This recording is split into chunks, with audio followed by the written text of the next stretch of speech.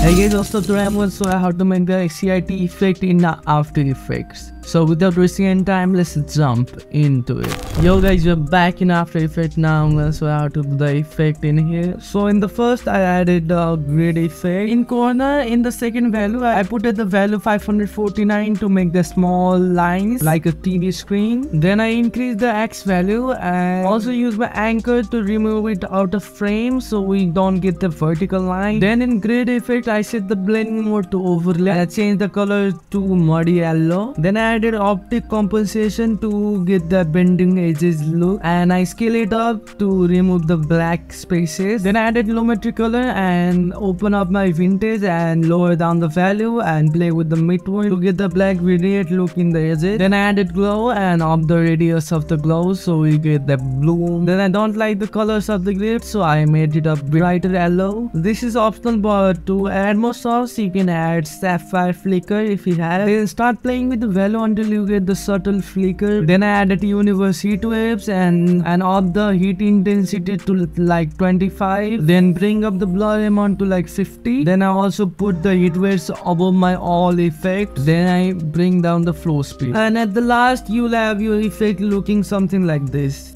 So that's it for today's video guys. If you like this video, hit the like button and subscribe for more videos like this.